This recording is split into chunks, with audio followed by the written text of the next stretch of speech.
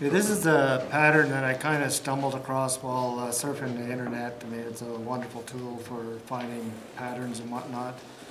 And there's a little website, it's Golden Stone website, and they had this pattern on there, and they particularly said it was one of their favorite for the Bow River down in Calgary. Now, it's I don't tie it as heavy as they recommend to tie it, but I just use a little bit of weight just to help it get down. And but it kind of caught my eye, so that's why I decided to tie it. And I tied it different ways. I've kind of added my own little ideas to it and whatnot, and I went kind of crazy with it a little bit. But anyways, it's a pattern. I hope that you kind of enjoy it and maybe tie a few as well. So I'll pass around a fly box of a couple of them that I've tied, and then you can have a look-see, and then we'll get started on tying it. So basically what I've done is I've tied these on a size 8 streamer hook, and it's the R73, which is equivalent to the 9671. And it's about the right size. I mean, I tie them anywhere from a 6 and an 8.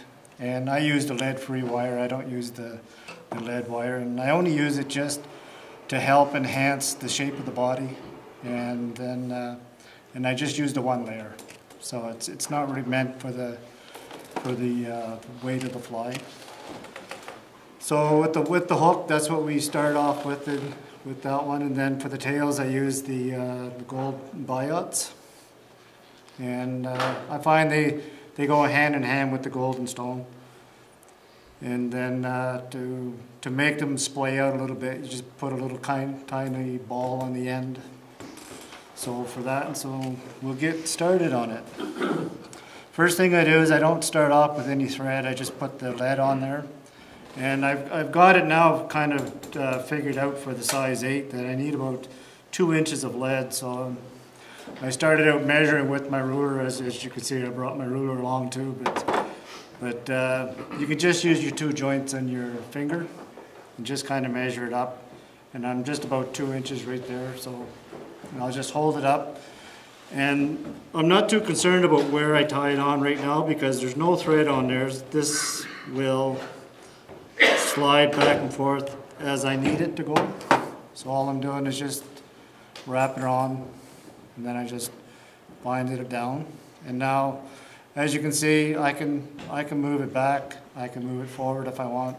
And I want it positioned about roughly 2 eye lengths back from the front of the eye. Once I'm happy with where it's at, then I'll use my thread on there. Now, you can use black thread, olive thread, whatever color thread you want, but I'm starting to get in the habit of just using a white thread and then just coloring it as I go. So I'll start at the eye, start building it up, and then working my way back. And then at this point here, I'll jump over it, just so I don't move it too much, because I don't want that lead to move back too far. And then now I'll just build up a little dam behind it, so it doesn't slide anymore. And we'll get rid of that thread. And now we'll come to the front again. And at this stage, I want to bring the thread about halfway between the eye and where I had the weight. So it's roughly about 1 eye length. And the reason is for that is I want to put on the little mono eyes that I made. Now these mono eyes, they're fairly simple to make. And if you sit down, just one evening, you just cut a bunch of thread or a bunch of mono up, and then especially if you're watching a hockey game or a movie or whatever you're doing, you can make a bunch of these up. Just have a little tea candle going, and just once you use your tweezers, you get a spot where you actually have it.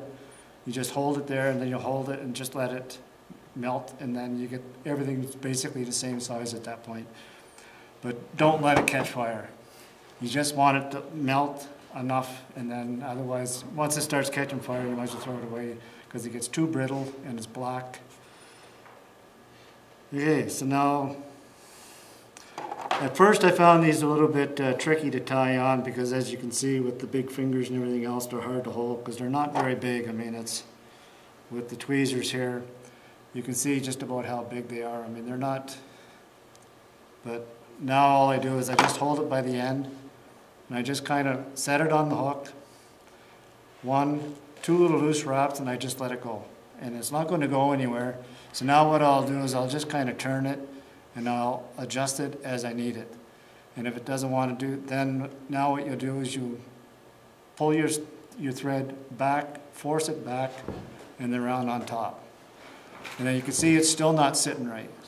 So I'll do it again, back on top, and then pull it back towards the front of the eye. And then even now it's still not sitting right. So all you do now is you just kind of move it, and then you can adjust it as you want it to make it look right. And the more you spin it around and you get finally to where you want it to be sitting, do a couple of figure eights on it, you check it, and then if you look at that there, you can kind of see that they're almost equal, a little bit.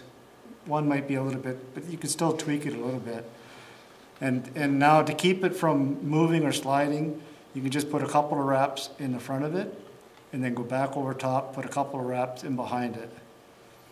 And then to keep it from sliding up and down this way, you go up, and then you take and you just wrap a couple of rolls of thread around, just on the side of it, come around again, and do the same thing on this side here.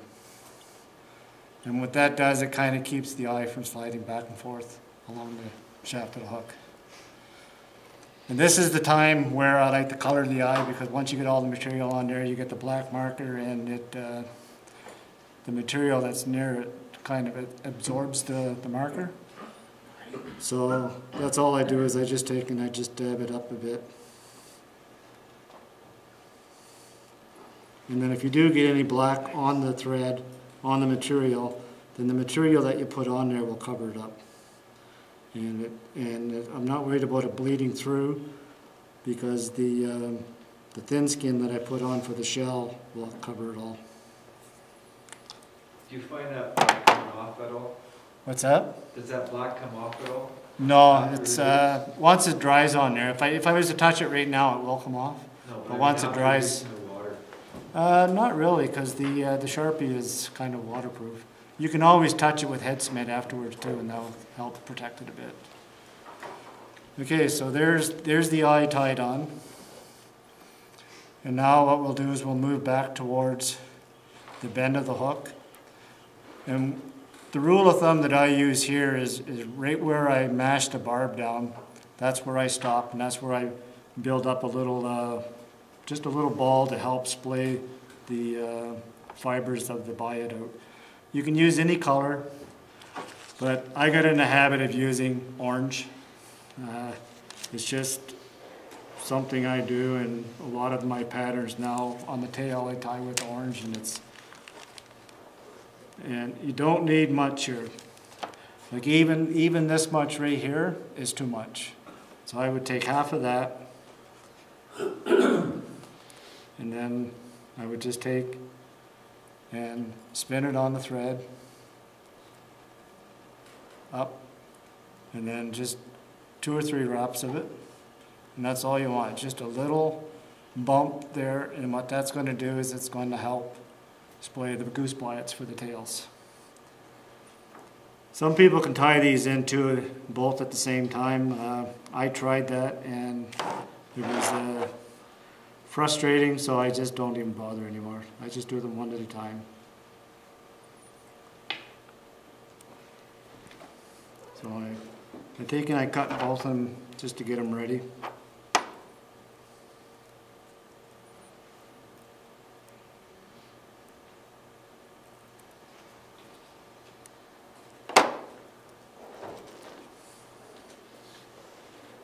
And I always, just out of habit, I don't think it really matters any, but I always tie the side opposite me first, just so I can see the length of the tail in comparison with the rest of the body. And I like to put it just about 3/4 of the gape of the hook itself. So right now, if that's, you can see where the gape is there, You can hold it, but then once you put it up here, then you got no way of tying it. So I go by how it looks and whatnot, and then once I'm happy with the proportion of where it's coming out, I'll take and I'll just pinch it up against it, and I'll just go real loose just to hold it, and then one more, and then I'll check it. And if I'm not happy with it, most times you can just take and pull it up and it'll start to move on you. And looking at that, I'm happy with the way that particular one there is situated. So now you just take the next one, and because you've already got the length determined, you can just kind of hold it up. Guess where it's going to go? One second. Get my big fingers out of the way. And then you just pinch that with your thumb. And again, you just a couple of soft wraps just to hold it. And then here you can check and see. Like if you look at that, it looks pretty close. I mean, I'm pretty happy with that. I mean, if it's a little bit out, I don't think it's going to make too much of a difference. Now at this point, I don't cut the biots off. I use that to help build up the thickness of the body. But what I'll do is I will pinch them together so that they're along the side. And then I'll just kind of hold it. And I'll just take the loose wraps up along the edge. And then that just helps build the thickness of the fly back up again. And then I'll bring it back and I'll stop again about an eye length back. And if for some reason the biots start to turn on you, that's not a big deal. You can still take and you can still maneuver them by grabbing them, and it works good that way. So now I'll take a piece of copper wire, and this is just any wire. I mean, this just happens to be wire out of a chunk of wire because I happen to be an electrician, so I get all the wire I want for nothing. And it does the trick for me. So all I'll do is I'll just catch this in on my side here and leave it right at the ball of where the biots are tied in. Now the backing I use, it's what they call a thin skin, and this is the stuff here. I don't know if you've seen this stuff around, but it's like a plastic, and it's very, you can see here, this is it here. It's kind of shiny on one end, it's just a paper backing, and once you cut it off and get it off the paper backing, then it's nice and pliable and it's stretchable and whatnot. And I've got several cut, but this was the one I just cut here, just to show you this. Again, they say a rule of thumb is the same thickness as the gape of the hook, but I always go a little bit less because I find, especially on this particular hook here, it's just too thick and it doesn't kind of bind over, it doesn't want to roll over as much. So the seems to work better if you keep it under the not quite as wet as the gape of the hook. And this one here is, that one's too wide anyways. Now what I'll do is I'll just cut a little taper in this one here, so when I tie it on, it's just a point that I'm tying it in with. And I'll show you here once I get it tapered here a bit. You can see how it's, hopefully you can see that. You can see just kind of taper to it a little edge. And they say for the shiny side to go up, so what I found is the natural curve of the thin skin. If I tie it on with the natural curve, when I fold it back over, then I get the shiny side up. And to have it so that it rolls right, I just put it so that it's not quite on the top, but more towards me. So as I start rolling it on top, it'll automatically take and pull it to the center so that it's on the top. And you can see that it just kind of moved onto the top there. And then I'll make sure that when I do tie it in, that I tie it back so that it's right at where the biots start to splay open. And to double check that, I will take and I will pull this back just to check it, and you can see that you can see the where the dubbing ball was, and plus where the biots are starting to spread. And now I will create a dubbed body. And I couldn't find the right color, so what I've done was I picked up two different colors. I picked up a yellow, kind of a coarse dubbing material, and a goldish dubbing material. And they're fairly coarse, so they're harder to dub on, but with the way I'm going to dub it here, creating a dubbing loop, it helps bind the material together and doesn't pull it off. So what I'll do is I mix about half and half to get the proper color of what I thought was the right color for myself. So what I'll do is I'll take a pinch out, throw it aside, and then that's the nice advantage of with the different colors of dubbings. I mean, you can mix and match and create your own colors. And with this stuff here, you just pull it apart a few times, like so, until you blend the color that you want to go in there. And then I'll hold it up with the other two, and you can see the slight variation in the color. So with this here, like you can see that it's not quite the full yellow, and then it's not quite the full gold color either. Get it out here, so you can see it's kind of in between, and it's I experimented a little bit with it. I tried more of one color than the other, and I didn't like it, so I just finally went half and half, and that seemed to be the better color that suited me anyways. So now what I'll do is I will take just very little of this stuff and just spin it in one direction only. I'm not too worried about it being loose, because I'm going to use a tool here to help bind it together, and all I'm doing is just kind of putting it on for now.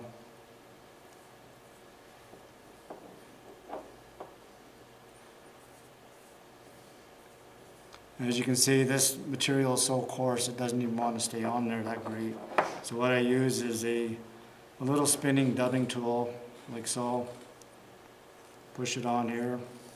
This may not be enough either, and then I'll go up and around.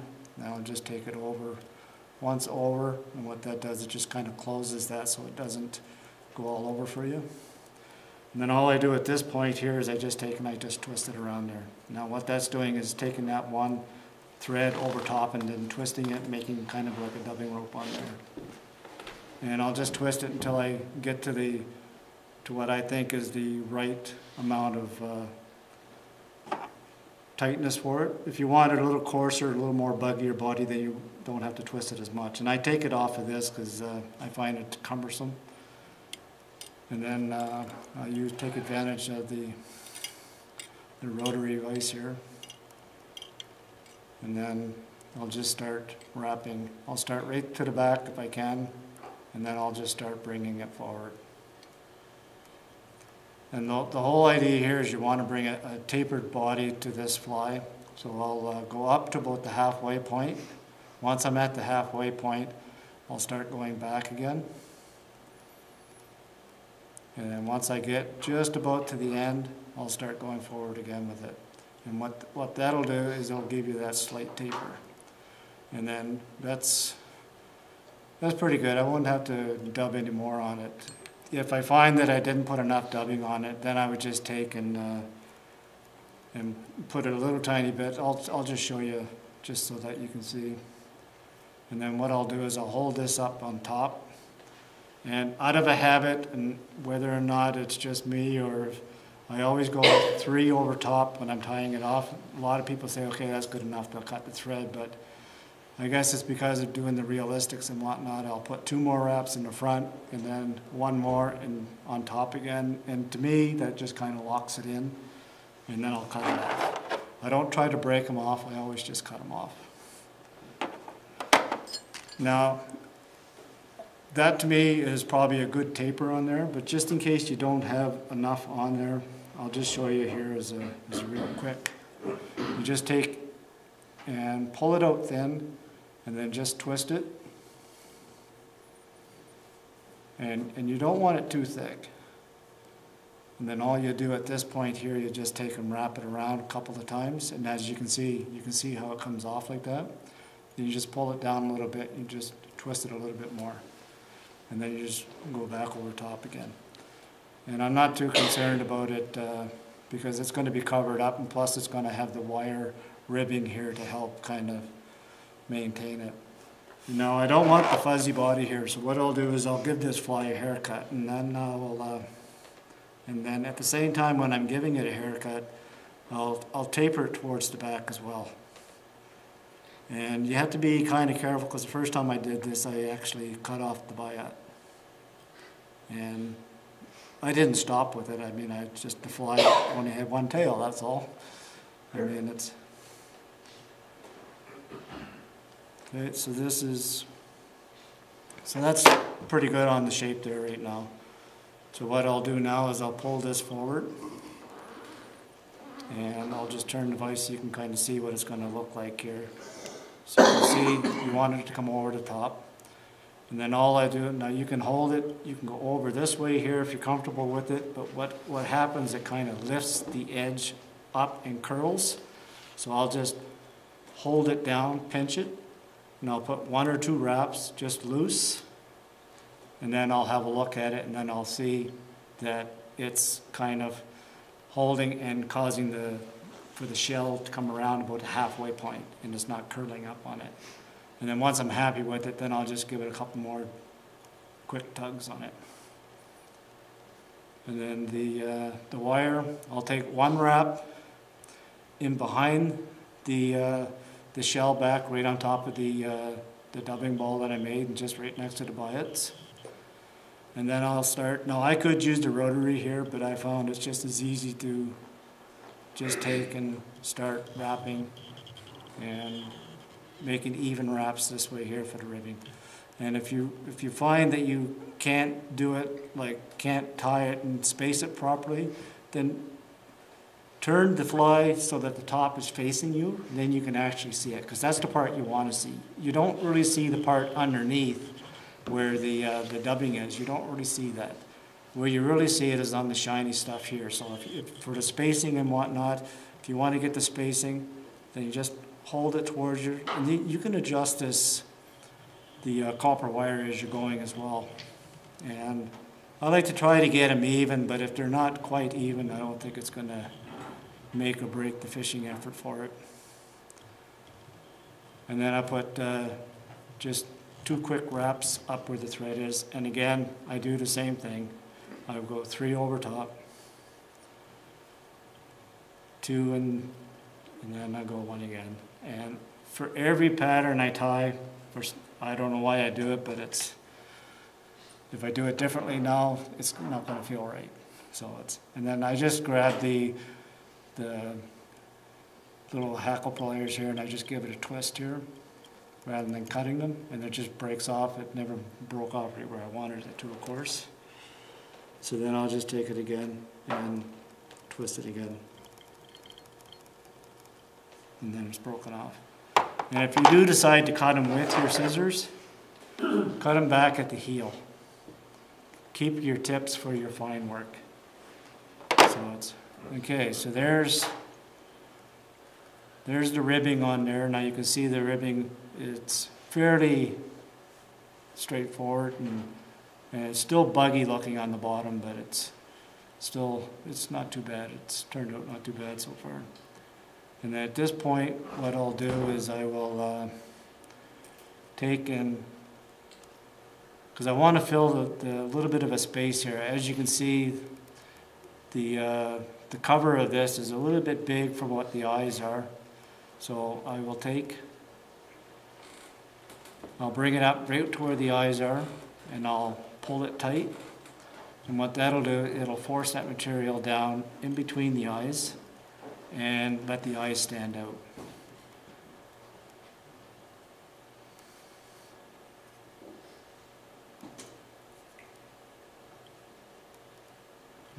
it's not. Get it right.